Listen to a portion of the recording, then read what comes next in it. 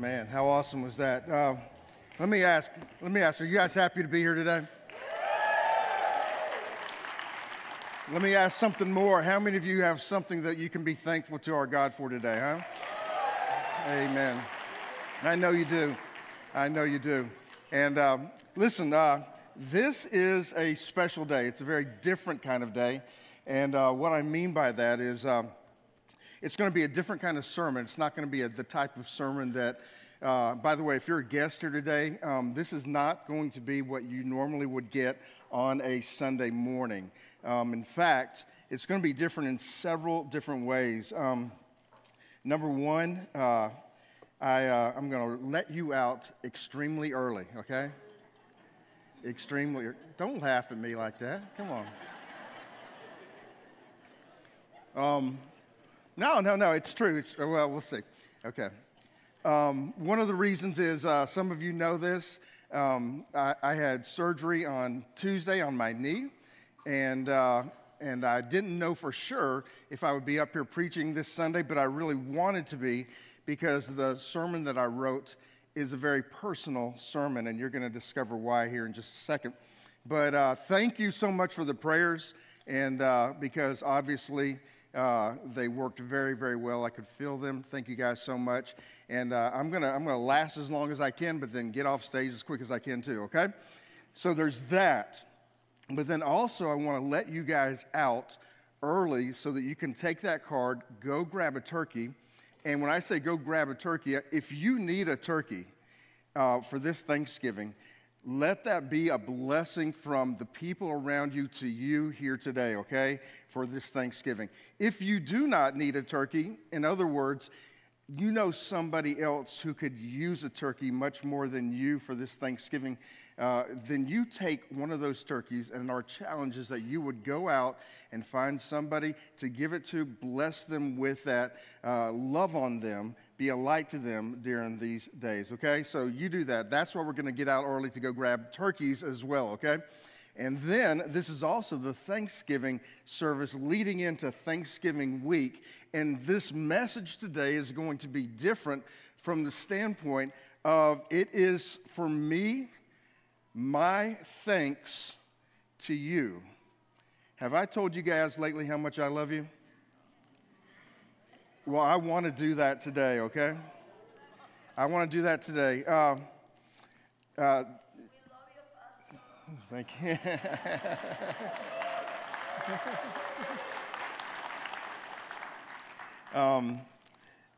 It's so often, and you can see my Bible right here, the edge of my Bible. You see a lot of these things right here. These are little sticky notes, and I get them quite often from my wife. And just little sticky notes, little ways for her to tell me that she loves me. Here's one right here. Do you want me to read it to you? I'm not going to, okay? Yeah, right. Mind your own business, okay? But it's really sweet. It's really, and see, here's another one. I just love it. She talks about several things here that she loves about me and why she loves me. And, here's a long one right here. It's a really, this is, I can't read that in church. Nah. Now, I get these love notes all the time, and I just like to keep them right here in my Bible. But you guys know that this Bible is also filled with love notes. It's a love note from God to you, but not even just that. There are love notes in here. In fact, we're going to look at one here today. It's from the Apostle Paul to a church called at Philippi, and it's called the Book of Philippians. I don't know if you know much about the book of Philippians, but it's also known as the book of the Bible that talks most about joy. But not only in talking about joy, he's also talking about thanks. By the way, thanks and joy go hand in hand. Thanks and joy always go hand in hand. If you don't have joy, get some thanks. Have thanks and you'll soon find joy coming along right there with it. Today, what I want to do is take a moment just to tell you, I wish I could write each one of you a sticky note. But today, I want to tell you how much I appreciate you. It's very much in the same way, and I'm not saying, I'm comparing myself at all to the Apostle Paul, but it's very much the Apostle Paul telling this church, this is why I'm so thankful for you, the book of Philippians. And as I've read through it, Philippians, I see, you know what, he was thankful for that, and I'm thankful for that too, with this church, with this body of believers. And so that's what we're going to do here this morning. I'm going to let you out quick, but let's begin with a word of prayer. Heavenly Father, we come with complete thanks, so much thanks in our heart. We can look back not just over the last few days, months, we can look back over years and years and talk about your faithfulness, your goodness, your kindness, the way that you have extravagantly loved each one of us. Father, because of that love, you've transformed us. You've changed our hearts. And you have caused us to then love others. Father, today, we want to express our thanks for others to you, for the other people in our life, for the body of believers, for the church, those sitting near us. We want to say thank you for those, and we want to express that to you. Help us do that this morning, Father. And we ask that anybody in here today who feels like they have been lacking in love, Father, we ask that they would feel your amazing embrace today, that your Spirit would sweep over them. It would be a tidal wave of love, and they would know the love that you have for them, not just in here on Sunday, but each and every day of this week, and the love that others in here have for them as well. Father, let that be expressed here this morning by your word, by your Spirit. In Jesus' name we pray, amen. Philippians chapter 1, verse 3, and this is what Paul says. He's writing to the church, and he says, guys, listen, every time I think of you, I give thanks to my God. Every time I think of you, I give thanks to my God. Now, here's the deal. I'm going to go through so many different things that have happened in this church, so many different ways that you guys have expressed amazing love. I'm going to try to, and I'm in danger of leaving so much out. And I'm not doing it intentionally, but there is just so many different things, but I'm going to do my best to cover all the different ways. But let me just start off like this. Number one, today I am so thankful, number one, write it down, for your shining witness to the world. For your shining witness to the world. The reason I say shining witness to the world, let me read the scripture. Philippians 1:5. For you have been my partners in spreading the good news about Christ from the time you first heard it until now. Or then in Philippians 2:13, for God is working in you, giving you the desire and the power to do what pleases him. He says, do everything without complaining and arguing so that no one can criticize you. He says, live clean, innocent lives. In other words, by the way that you live each and every day, you are a witness of the Lord Jesus Christ to the world. He says, live clean, innocent lives as children of God, shining like bright lights in a world full of crooked and perverse people. What are we talking about here? Well, guys, we can look back. And we can look back, and in fact, I'd like you to think back. Some of you weren't around then, but in the early 90s, if you had driven down Jodico Road right here, and you looked on this piece of property, all you would have seen is a whole lot of kudzu, okay? I mean, just one big field of kudzu. One big field of you would look at that and say, that's worthless property, that's worthless land. But all those years ago, we bought this piece of property, that kudzu, we began to clear it out. We began to build buildings here, buildings that we prayed would be a light to this community, a light to this world. Back in those days, people were like, where's Henry County at? There was nothing.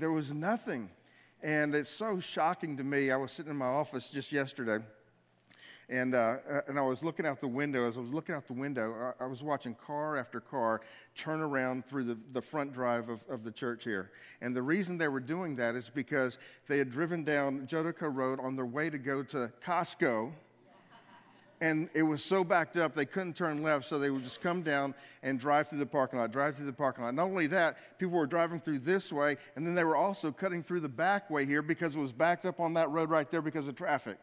And so I'm watching all these cars come through, and I think, my goodness, it went from Kudzu to Grand Central Station right here. And it was almost as if God said, you don't see any potential in that field of kudzu right there, but watch what I can do. I'll make them come to church by putting a Costco next to them, okay? That's what I'll do.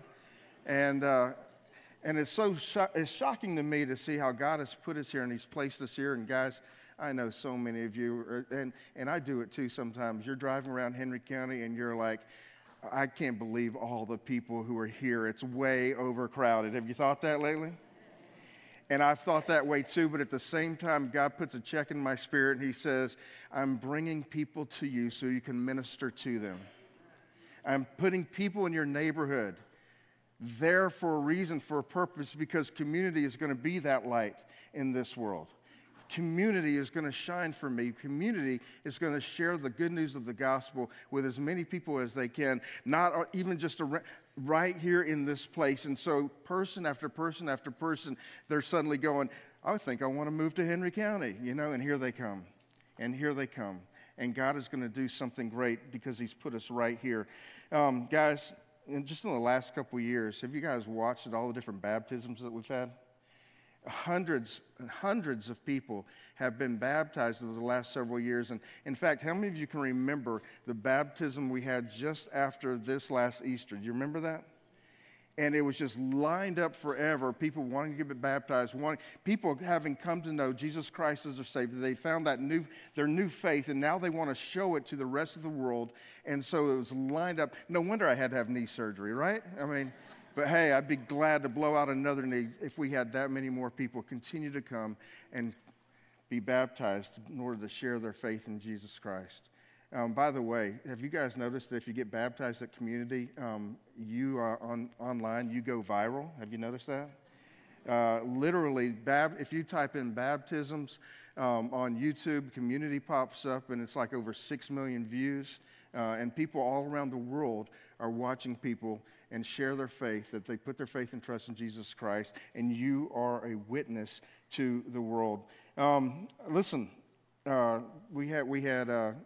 know we had COVID, and we all thought that was a terrible, terrible thing. But it was during COVID that we realized how we needed to make sure we reached out online all the more. And we had something called anywherechurch.com. We bought that, and we put it out there. And even now, listen, guys, there are people who watch. We've had people watch and participate in church. By the way, welcome the online people here this morning, if you will, okay? Watching from all over the place. Do you guys know that we have people watching from every state in the United States with the exception of one? That one state is Montana, and we think it's because they don't have internet there, okay? But every state in the United States, not just that, we have people watching from all around the world on a regular basis, people tuning in and participating in this church. Which absolutely blows my mind. It's amazing to me. Not only that, guys, let me talk a little bit about the missionaries that we have in so many places around the world. We just got a report a couple weeks ago from Reverend Lazarus. Some of you know that we definitely do a lot of ministry there in India. And in fact, I was so blessed several years ago to be able to travel to India, and I got to participate in one of the graduation services of the pastors there. And I think it was 80-some pastors there. By the way, if you've been keeping track, India is rapidly closing their doors to anything Christian, to the gospel. In fact, Compassion International had to pull their entire organization out of India because of the crackdown by the government and the increased persecution to those that are Christian. But while that is happening, at the same time, we're participating in churning out more and more Christian pastors who would go to all different communities there in India. I told you, I had the opportunity to participate in the graduation. I think it was 80-some pastors several years ago that we graduated. And one of the pastors, she was 88 years old, an 88-year-old woman who had just graduated to go and be a pastor herself there in India. How awesome is that, huh? Well, not just that. Listen. The report I got a couple weeks ago from Reverend Lazarus in a place called Punjab, or area called Punjab, which is not too far from Delhi. I'm told it's northwest of Delhi. 106 pastors are training right now, and they're going to graduate here in 2023. That's pretty amazing right there. And so there's that ministry in India. Not just in India, guys, you know that right now we are supporting, we're participating with a ministry in Brazil. And some of you actually got to see Andrew years ago when he came and spoke on the stage. But he runs a ministry where they continue to go and rescue children off the streets of Brazil. And these are children that I've personally witnessed and seen crawling out of the gutters where they live. And they bring them in, they feed them, they give them a place to live, they give them a home. So that's Brazil. Not only that, guys, we have missionaries in Montenegro. Some of you are going, where is Montenegro, right? Montenegro, it's a beautiful place, but it's primarily Muslim, and we have missionaries right there in Montenegro that are witnessing, that are sharing the good news of Christ there. Trinidad, how many of you guys knew that we have missionaries in Trinidad? How many of you want to go on a mission trip to Trinidad, huh? Yeah, exactly, I know. But they continue to train pastors that travel all throughout South America and minister there. Guatemala, Hungary, France. Not just that, but even here, guys, you guys know that every Sunday we have people going out from this congregation who will give up worshiping sometimes here in the auditorium with everybody else, and they'll go on out to maybe exit ministries where they'll bring the gospel to this place over here. And exit, when I say exit, there are different exits where they find homeless people living throughout Atlanta, and they minister to those people there. There are hug cookouts. By the way, how many hug cookout people, all the hug cookout people, and let's just say the out team, raise your hand. People on the out team, give these guys a round of applause, man. It's amazing. Oh, by the way, I also want you to give a round of applause to the people who put together our online ministry. Max Hall is back there in the back, and the rest of the team right there. Let them know how much you appreciate them doing that every Sunday. And I didn't even finish talking about the online ministry, the online campus. And by the way, there's so many of you out there online, and you live in the area, and we haven't seen you since COVID. Hey, come on back. We want to see you. We would love to embrace you and put our arms around you. Visit us back once in a while, but we know how amazing the online ministry team has put that together. It's fun to sit at home and worship, is it not? Huh? I love it, man. You sit there and you can eat breakfast. Well, yeah, it's awesome. Anyway, not just that, guys. This one touched my heart because there's a group, and they went even just yesterday over to the Oaks, and they put on a worship service over there, the Oaks assisted living facility, and they gave their testimonies, and they preached, and they sang some songs. And I mean, just think about that, sharing the gospel. You give up a Saturday. You give up one of your Saturdays, and you go and you spend it ministering to people right there. And give those people a round of applause. I mean, the way they minister like that, it's absolutely amazing. And so on and on and on, guys. I could go, but it's the same thing where Paul says to the Philippian church, guys, you're amazing in that you have come alongside the ministry here, and you continue to be a witness. I'm thankful that you are a shining witness to this world. The second thing that I want you to write down is this, number 2. I am so thankful for your sacrificial service and extreme generosity to those in need. For your sacrificial service and extreme generosity to those in need. The reason that we're able to give away all these turkeys today, the reason we're going to give away a whole bunch of hams around at Christmas time, the reason that we put on big events like Trunk and Treat and minister that way, the reason that we continue to send people out is because the person sitting next to you is extremely, extremely generous. Do me a favor, look at them and say, thank you for your generosity.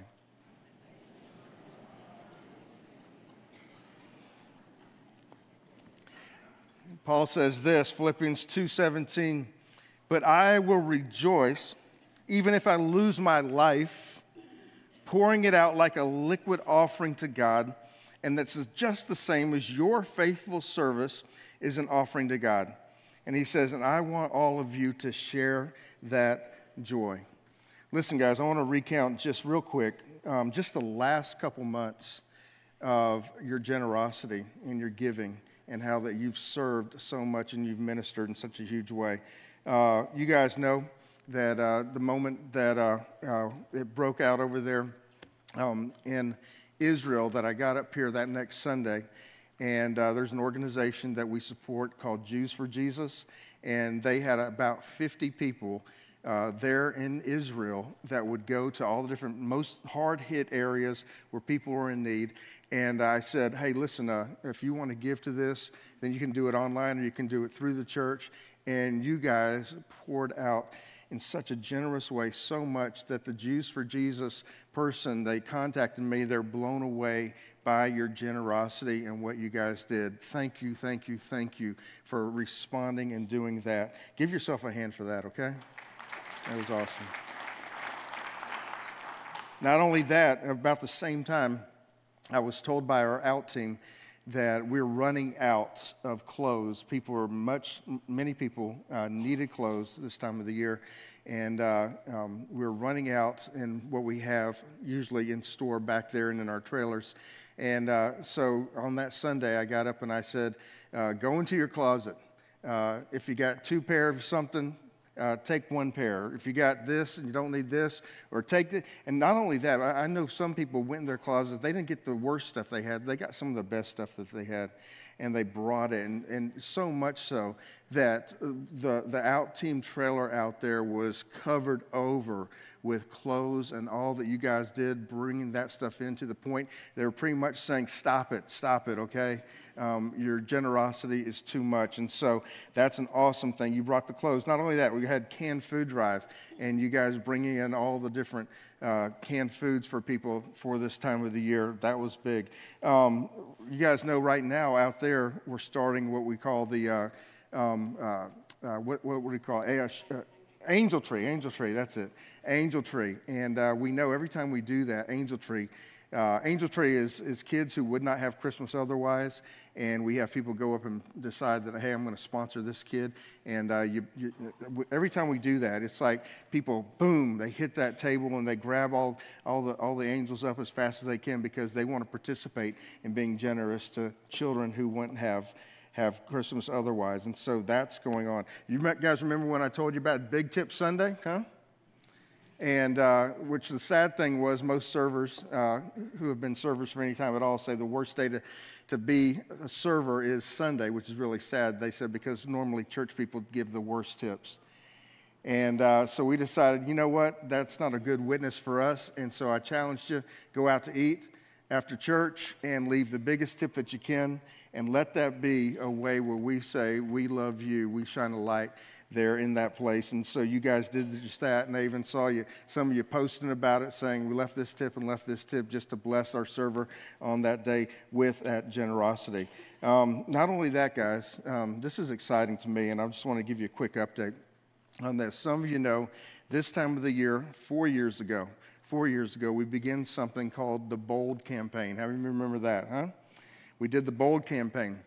And so we were excited because we wanted to be able to take our $7.3 million debt here at this church for this place, for this campus. $7.3 million was our mortgage, and we wanted to chip away at that, to get rid of that, with the purpose of not just us living debt-free, because we challenge the church through FPU to do the same, but we wanted, as a body of believers, to be able to live debt-free with the purpose of being able to take that $70,000 that we pay every month on a mortgage, and if we could put that towards meeting people's needs. Can you imagine what $70,000 a month would be able to do in loving on people and meeting the needs of our community and reaching out? And so that was our goal, and that was 4 years ago. And as soon as we announced that, COVID happened, right? And so I remember Kim and I would be coming here to the office, and we're going, we can't have church, bold, it's ridiculous. Why do we even do this? It's not going to happen.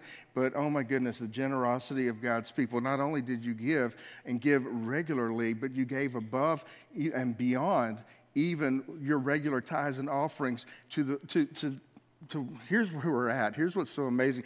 In just 3 years, we took down our debt from 7.3 down to 3.9.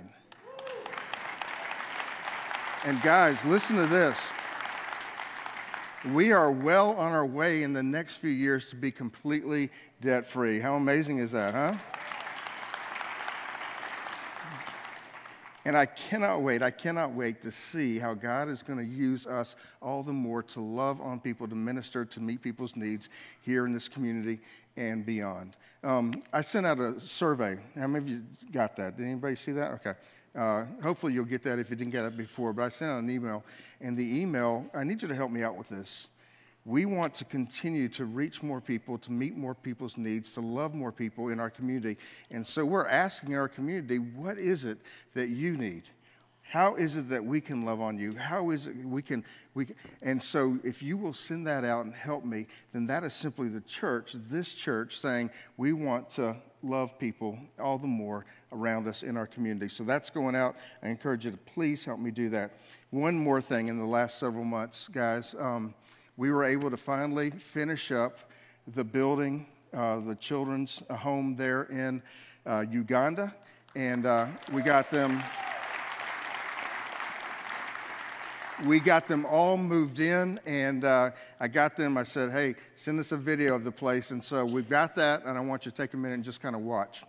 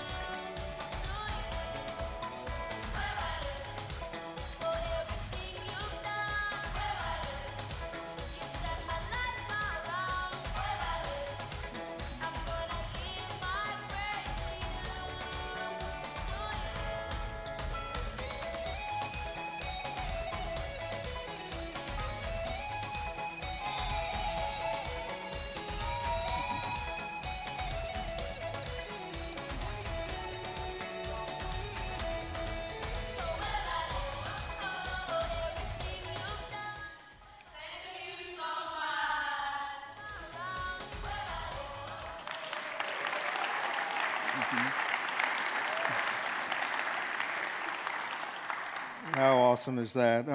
Hopefully we can get over there and visit them again soon. And actually, we're going to be taking more teams. And if you'd like to go and participate in that, we'll get you signed up, heading on over there to see the babies. And by the way, guys, these children that are brought in, Kim and I get the regular updates of the latest child that they'll bring into this home. Happens multiple sometimes times a week, and it breaks your heart. It breaks your heart to see what some of these babies have been through. But now that it's thrilling to be able to see that they have a home and a place and a group of people around them who will love and care for them. By the way, I think I counted out there next to Angel Tree, 13 of our children that still need sponsorships, regular sponsorships. If you would like to be a sponsor, I think it has the picture of the child out there, and you can participate and be a sponsor for one of those children. So if you'll take a look at those out there today, you can kind of then track that child and get to know them, and which is a very, very exciting thing. So there's that, guys. Number 2 is I'm so thankful for your sacrificial service and your extreme generosity to those in need, those who serve here at this place on a regular basis, not just here, but even around the world. Number 3, finally, I'm so thankful for your enduring love for one another. For your enduring love for one another. And it really is, it shows continually here at this place, each and every Sunday. I think I told you guys that there's a lady here who stopped me and told me one Sunday that community, this church, is the only place where she knows she can get a hug each week. And I think how awesome is that here's a community. Some of you know just the love from last Sunday when somebody took a minute to share with you and to tell you that they were going to be willing to pray for you throughout this last week. And continually, guys, you express your love to one another in amazing, amazing ways. Philippians 2, 1-2, is there any encouragement from belonging to Christ, any comfort from his love, any fellowship together in the Spirit? Are your hearts tender and compassionate? Then make me truly happy, he says, by agreeing wholeheartedly with each other, loving one another, and working together with one mind and purpose. Last night, I was standing in the kitchen, and my wife, Kim, was, and by the way, I've told you guys she's an amazing, amazing cook, right? Chef. I'm going to say chef, and I'm actually her sous chef, okay? Which means she tells me what she needs me to do, like clean that bowl over there and pick up. Yeah. And so, but I'm happy to do it. And so I'm standing there in the kitchen. I love to watch her cook. You know what she made me last night? Huh? Homemade chicken pot pie. Yeah. You better ooh. It's crazy good. But I'm watching this. She's putting all this stuff together, and I'm seeing all the different ingredients. And obviously there's the chicken. She puts the chicken in that, and there's a chicken stock, and that goes in there. There's peas. Peas go in it. Mushrooms go in it. Celery, and there's fresh carrots and just on and all the different ingredients. And it just kind of occurred to me what a beautiful thing chicken pot pie is, right? But it takes a lot of ingredients. And the celery can't come and say, hey, I don't hang out with carrots. And the peas can't say, hey, I don't get with the mushrooms, man. No, and the onions got to say, hey, I'm with the chicken in this, okay? You see without all that, it's not as beautiful.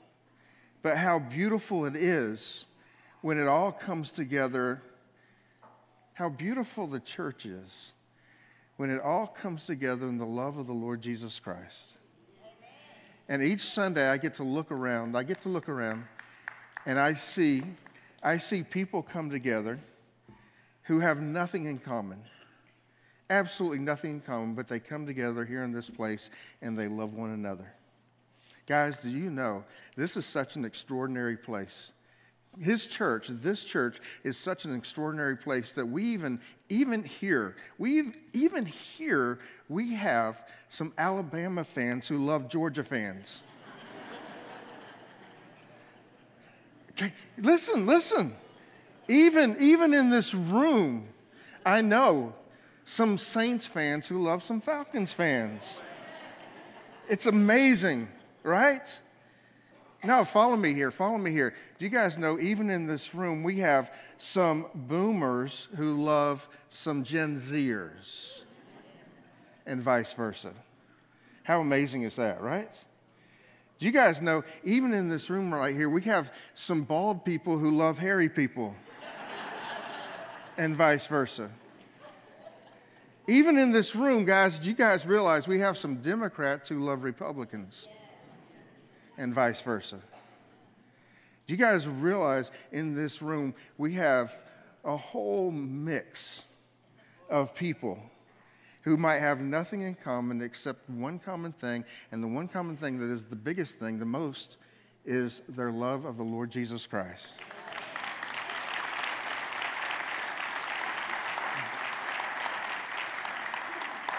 And as that love takes over our hearts, each one of us, to love the Lord Jesus Christ.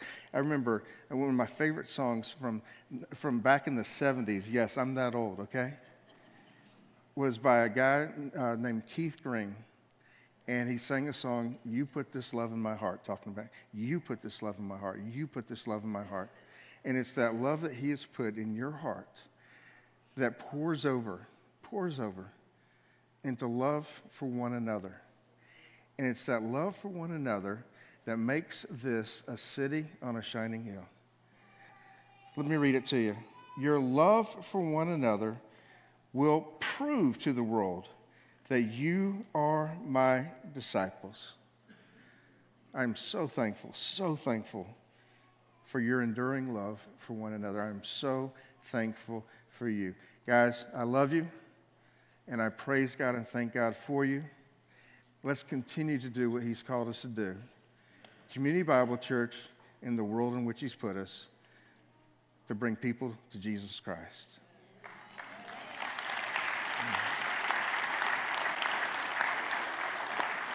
I want us to bow our heads, close our eyes. I spoke of the love that he's put in our heart. Friend, if you do not know that love, if you do not, you're missing it all. You're missing it all.